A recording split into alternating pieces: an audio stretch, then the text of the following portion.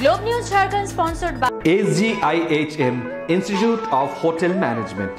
নমস্কার, আপনারা দেখছেন গ্লোব নিউজ ঝাড়খণ্ড, সঙ্গে রয়েছে আমি প্রজ্ঞা। নজর রাখছি আজকের খবর। রাজনগর ব্লকের হেসলে এখন গ্রামবাসীরা লকডাউনকে গুরুত্ব সহকারে নিচ্ছে। লকডাউনকে সমর্থন করে গ্রামবাসীরা আজ নিজেদের ভাগের আনাজ সংগ্রহ করতে জনবিতরণ প্রণালীর দোকানে পৌঁছায়, যেখানে লোকেদের করোনার ভাইরাস প্রতিরোধ সম্পর্কে অত্যন্ত সচেতন দেখা যায়। লোকেরা 1 মিটার দূরত্ব বজায় রেখে সারিবদ্ধভাবে দাঁড়িয়ে থাকে। তবে এর মধ্যেও কিছু লোকের মধ্যে ক্ষোভ দেখা যায়, কারণ যেখানে 2 মাসের রেশন পাওয়া উচিত সেখানে তাদের 1 মাসের রেশন দেওয়া হয়। এমন অনেক লোক আছেন যারা এই পরিস্থিতিতেও দোকানদারের দ্বারা কালো বাজারের শিকার হয়েছেন। এই ধরনের পরিস্থিতিতে জেলা প্রশাসনের উচিত কালো বাজারি নিষিদ্ধ করা। 15-16 दिन हो गया आज, सही से काम भी नहीं हो रहा, फिर कमाई दमाई भी कम हो गया। फिर जैसे हर चीज़ के लिए रेट बढ़ गया है। जैसे देखिए टमाटर का हो गया, सब्जी का हो गया, आलू का हो गया, प्याज का हो गया। फिर हम लोग कमाएगा नहीं तो खाएगा कैसे? क्या रेट ले रहे हैं अभी आलू? जैसे 10 रुपया किलो था, उसको अभी 15 रुपया किलो कर दिया गया है। आलू का जैसे 18 रुपया था, अभी 22-24 रुपया किलो बेच रहा है। कल जैसे सब्जी खरीदना है उसका भी रेट बढ़ दिया पूरा।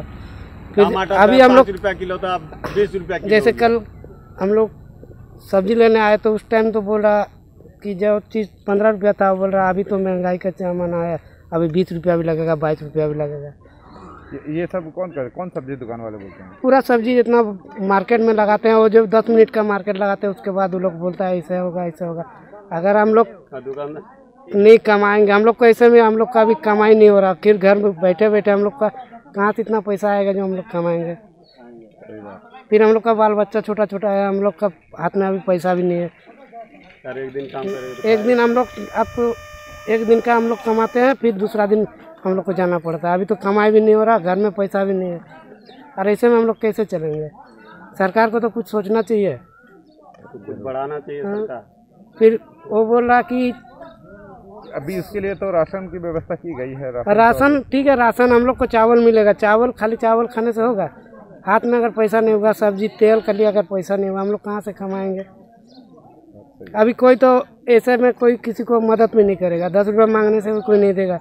जैसे घर में बच्चा लोग को जैसे बुखार आ गया, तबीयत खराब हो गया, अभी तो उसको नहीं देगा ना। क्या नाम हुआ आपका? दिनेश गो। राशन लेने के लिए भैया कहना है कि 1 महीने का राशन दिया जा रहा है, क्या बात? अभी अप्रैल महीना का राशन आया है और मार्च का राशन अभी हम लोगों को नहीं मिला है। सभी पदाधिकारियों को जानकारी है इसका, तो ऊपर से गोदाम से हमको माल मिलेगा तो फिर मार्च का माल दे दिया जाएगा। अच्छा, ऐसा भी कहा जा रहा है कि 2 महीने का राशन एक साथ मिलेगा, तो हाँ? आपके यहाँ 1 महीने का क्यों मिल रहा है? हाँ, हम भी तो पेपर में पढ़े हैं, मंत्री महोदय कहे हैं, लेकिन अभी हमको फिलहाल 1 ही महीना का माल मिला है, अप्रैल महीना का, और अप्रैल महीना का ही दिया जा रहा है। आप जनता को क्या बोल रहे हैं फिर? अभी जब कोई चावल लेने आते हैं कार्डधारियों को क्या कहा जा रहा है? वो जब 2 महीने का चावल खोज रहे हैं तो क्या कहते हैं? अभी आया नहीं है, आने से मिलेगा यही कहा जा रहा है। मैंने 2 महीने का चावल मिलेगा? हाँ हाँ, आने से जरूर मिलेगा, काहे नहीं। किसी कोई भी का लाभुक राशन से वंचित नहीं रहेगा, सभी को खाद्यान्न मिलेगा, कोई भूखमरी में नहीं रहेगा। अच्छा, वैसे लाभुक जिनका राशन कार्ड नहीं है उन लोगों के लिए क्या व्यवस्था की गई है? अभी तो वैसा हमको कोई दिशा निर्देश नहीं मिला है। अगर সরাইকেলা জেলার আদিত্যপুর নগর নিগম মহামারী করোনার বিরুদ্ধে লড়াইয়ের জন্য সম্পূর্ণ প্রস্তুতি নিয়েছে, যেখানে নগর নিগম কর্তৃক পুরো এলাকায় স্যানিটাইজ করার জন্য অভিযান শুরু করা হয়েছে। সকাল থেকে সিটি কমিশনার ও ডেপুটি মেয়র পর্ষদদের নিয়ে এই অভিযানে ব্যস্ত ছিলেন। একই সঙ্গে ডেপুটি মেয়র অমিত ওরফে ববি সিং সাধারণ মানুষকে বাড়ি থেকে না বেরোনোর জন্য আবেদন করেছেন। তিনি নিগমের লোকেদের নিগমের কর্মীদের সমর্থন করার জন্য আবেদন করেন। पूरा सेंट्रलाइज करा रहे हैं, पूरा नगर निगम में केमिकल के द्वारा पूरा छिड़काव किया जा रहा है और जनता को जागरूक किया जा रहा है कि इस विकट परिस्थिति में घर से नहीं निकले, परिवार को सुरक्षित रखें। यदि लोग रोड में आएंगे तो बीमारी घर तक जाएगा। इसलिए जनता से ही अपील करता चाहता हूँ कि कि कम से कम लॉकडाउन का पालन करें। हम लोग सफाई में निरंतर लगे हुए हैं। आदितपुर नगर निगम 24/7 इसमें काम कर रहा है, इसलिए इसमें सबका सहयोग की जरूरत है। धन्यवाद। করোনার ভাইরাসজনিত কারণে সম্পূর্ণ দেশে লকডাউন রয়েছে। এদিকে জামশেদপুরের সীতারাম ডেরা থানার অন্তর্গত ভুইয়াডির বাসিন্দা এক এয়ার হোস্টেস যুবতী সোমবার শহরে পৌঁছায়, কিন্তু তার মেডিকেল চেক আপ করা হয়নি। অন্যদিকে প্রশাসন খবরটি পাওয়ার সাথে সাথে প্রশাসনের মেডিকেল টিম এবং ফোর্স নিয়ে এয়ার হোস্টেসের বাড়িতে পৌঁছায়। প্রশাসন যুবতীর স্যাম্পল নিয়ে ল্যাবে পরীক্ষার জন্য পাঠায়। জানানো হচ্ছে যে ওই যুবতী ইন্ডিগো এয়ারলাইন্সে একজন এয়ার হোস্টেসের কাজ করেন। তবে মেডিকেল টিম এবং প্রশাসনের টিম আসার সাথে সাথে পুরো ফ্ল্যাটে আলোড়নের সৃষ্টি হয়। हमारे पास कहीं न कहीं इन्फॉर्मेशन आ रही है कि लोग बाहर से आए हैं, तो थोड़ा आस पड़ोस के लोग डर जा रहे हैं और वही जांच करने के आए थे कि यहाँ पर एक महिला है जो बाहर में जॉब कर रही थी, इंडिया में ही, बस वो आई थी बेंगलुरु से, तो उन्हीं का जांच करने आए थे। अभी सब कुछ नॉर्मल है, कोई भी उनमें दिक्कत नहीं है। इवन हमने सांस रोककर के भी टेस्ट करवाया, तो अच्छी से है, कोई दिक्कत नहीं। जो भी जरूर आवश्यक जानकारी थी उन्हें दे दिया कि उन्हें अपने घर में अकेले थोड़ा सा रहना है एटलीस्ट 14 दिन तक, और अपने कपड़ों को थोड़ा सा जो भी बाहर से आए हुए सभी को वॉश कर दें, और कोई भी दिक्कत होने से हमें तुरंत संपर्क करें। मेडिकल टीम तुरंत अवेलेबल हो जाएगी, आपको जो भी सुविधा देनी हो हम देंगे। और कभी भी अपने आप को छुपाना नहीं है, तुरंत मेडिकल अफसर को या यहाँ जो कंट्रोल रूम है उन्हें बता देना है कि हम बाहर से आए हैं, हमारी एटलीस्ट एक बार मेडिकल जांच कर लीजिए।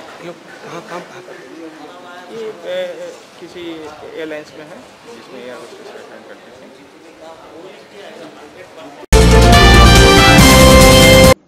জামশেদপুরের মানগো থানার অন্তর্গত রোড নম্বর 4-এর বাসিন্দা ছোট কুমারী নিজের বাড়িতে ফাঁসি লাগিয়ে আত্মহত্যা করে।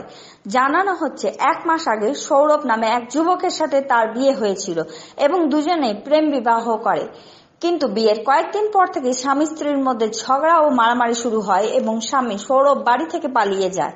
এদিকে স্বামী ফিরে না এলে ওই মহিলা দড়ি দিয়ে ফাঁসি লাগিয়ে আত্মহত্যা করে। আজ বাড়ির দরজা খোলা না হলে তখন আশেপাশের লোকজন পুলিশকে এই ঘটনার সূচনা দেয়। পুলিশ ঘটনাস্থলে পৌঁছে মৃতদেহটি পোস্টমর্টমের জন্য পাঠিয়ে দিয়েছেন। क्या चीज के लिए झगड़ा किया, कपड़ा सब वो पूरा लेके चल गया लड़का। अच्छा, तो हम पूछे छोटी खाना उन्हें नहीं बना रही, तो बोला दादी देखना कहाँ चल गया हो। तो हम बोला तब अपने तुम खाना उन्हें बना, हम ही लोग तो इसके साथ थे ना रे, तो चल गई रात को। फिर रात को नहीं मिला, तो फिर लड़का अपने ही आया, फिर वो लोग चिटकली बंद करके सो गया। अच्छा, खाना भी नहीं बनाया, भूखे ही सोया। फिर कल सुबह हुआ, फिर भाग गया लड़का। अच्छा, और उसके बाद तो कहाँ आया ही नहीं है। 3 दिन हो गए, खाना भी नहीं खाई है। लड़का कब से भागा हुआ? परसों रोज से, उस दिन आया था फिर चल गया। तो मतलब लड़ाई लोगों का क्या चीज का झगड़ा? लव मैरिज था ना अरेंज? लव मैरिज था। बोले तो सौरभ संक, उसका टाइटल संक है। और लड़की का तो छोटी है, उन लोगों का शायद लोअर। महीना करीब हो रहा है। शिव जात्री का दूसरा दिन में लड़का जाके लड़की को लेकर आया, मेरा घर से ले जाएंगे बोला। अच्छा, कह रहा है तो तुम 7 दिन के लिए ले जा रहा है ना 1 दिन के लिए, तो बोलता है नहीं 7 दिन के लिए हम ले जा रहे हैं। अच्छा, फिर तो बोला अच्छा ठीक है तब जाओ, तुम लोगों को बोले तुम लोगों को मर्जी यही तो जाओ। हाँ, शादी किया। कहाँ पे हुआ था शादी? वही लोगों किधर में शादी किया था। हो रहा अभी 2 साल जैसे हो रहा है। अच्छा, छोरा पूरा नाम बोलिए। पूरा नाम तो हमको नहीं मालूम है। पूरा नाम चप्पल दुकान में काम कर रहा है। कहाँ पर? मनगो में। छोटी लोहार। क्या करते थे? पढ़ती थी तो अभी छोड़ दिया। आज कैसे पता चला? ये लोग बोल 2-3 दिन से लड़का नहीं आ रहा है, इसीलिए लगाया। बोलता अपना ससुराल में भी घुसने नहीं, तो हमको तो नहीं मालूम, हम तो अलग में रहते हैं। ভারত সরকার বিশ্বব্যাপী দুর্যোগ হিসাবে ঘোষিত করোনার জন্য 1,70,000 কোটি টাকার ত্রাণ প্যাকেজ ঘোষণা করেছেন। এদিকে জামশেদপুরের সাংসদ বিদ্যুৎ বরণ মাহাতো তার সংসদ সদস্য তহবিল থেকে তার সংসদীয় এলাকার লোকেদের জন্য 1 কোটি টাকার ত্রাণ প্যাকেজ দেওয়ার ঘোষণা করে আজ চেকটি জেলা প্রশাসকের হাতে তুলে দেন। এই সময় সাংসদ এটি স্পষ্ট করেছেন যে প্রয়োজনে তিনি আরো বেশি সহযোগিতা করতে প্রস্তুত। তিনি বলেন যে দেশের প্রধানমন্ত্রী এই বিপজ্জনক ভাইরাসের বিরুদ্ধে লড়াই করার জন্য নিয়মিত পরিকল্পনা করছেন, আমরা সবাই মিলে এর বিরুদ্ধে লড়াই করব। जो हमारे कोरोना वायरस एक वैश्विक रूप से महामारी के रूप ले लिया पूरा विश्व में, और जिस तरह हमारे देश के माननीय प्रधानमंत्री, स्वास्थ्य मंत्री भारत सरकार और सभी राज्य के सरकारों ने जिस तरह इनिशिएटिव ली के कोरोना को रोकने का प्रयास कर रहे हैं, और उसी के तहत मैं भी महसूस किया कि अपना MP लेड से इस जिला के जिला पदाधिकारी को MP लेड से 1 करोड़ रुपया मैं स्वास्थ्य के देख रेख के लिए मैं MP लेड से दे रहा हूँ, ताकि ज़िले के अंदर में जो भी छोटे मोटे समस्या रहेगा उसको पूरा कर सके। और अच्छी बात है कि ज़िला अभी तक हम लोग सुरक्षित हैं और एडमिनिस्ट्रेशन से लेके आपका पूरा स्वास्थ्य विभाग सजग है, और साथ साथ हमारा प्रिंट मीडिया से लेकर इलेक्ट्रॉनिक मीडिया सारे लोग माने बेखूबी अपनी सामाजिक जिम्मेवारी को निर्वाह कर रहे हैं। इसी तरह हम लोग को जगाते रहना है, और ख़ास करके हम आपके माध्यम से संदेश देना चाहते हैं कि जो 21 दिन का ये हमारे लॉकडाउन है, इसको जो है हम लोग को सभी को बेहतर रूप से उसका अनुपालन करना है, ताकि भारत बेहतर स्वास्थ्य लाभ लेके इससे जो एक अज्ञात शत्रु के रूप में आया है, इस पर हम लोग डट के मुकाबला कर सकें और इसमें हम लोग विजय प्राप्त करें। और इसमें हम 1 करोड़ दे रहे हैं, अगर ऐसा दरकार पड़े तो MP लेड से मैं और सहायता करना चाहता हूं, ताकि हमारे झारखंड को और इस जिला को किसी तरह का इस तरह आर्थिक स्थिति से स्वास्थ्य सेवा में किसी तरह असर ना पड़े। उसी के अनुसार मैं आज 1 करोड़ रुपया MP लेड में हमारे उपायुक्त महोदय को मैं देने जा रहा हूँ। ঝাড়খণ্ড হিউম্যানিটি ফাউন্ডেশন বিশ্বব্যাপী মহামারীতে চলমান লকডাউন চলাকালীন 1000 দুস্থ পরিবারকে প্রয়োজনীয় রেশন দেওয়ার জন্য প্রস্তুতি নিচ্ছে। এই সংস্থার স্বয়ংসেবকদের দ্বারা দুস্থ লোকেদের দোরগোড়ায় রেশন পৌঁছানো হবে। झारखंड ह्यूमैनिटी फाउंडेशन जो कि एक सामाजिक संस्था है, उसके द्वारा से इन 21 दिनों के लॉकडाउन में बहुत सारे ऐसे परिवार हैं जिनको राशन की दिक्कत है, जो रोज़ाना कहीं न कहीं कमाते हैं और अपने घर का राशन खरीद कर खाना बनाते हैं, तो उनको बहुत दिक्कत पेश आ रही है। इसको देखते हुए झारखंड ह्यूमैनिटी फाउंडेशन हम 1000 राशन का किट बना रहे हैं 1000 परिवारों के लिए, जिनके दरवाजे तक हम पहुँचा कर आएंगे। जिनको रोज़ाना जो राशन इस्तेमाल के लायक है उसका एक राशन किट हम लोग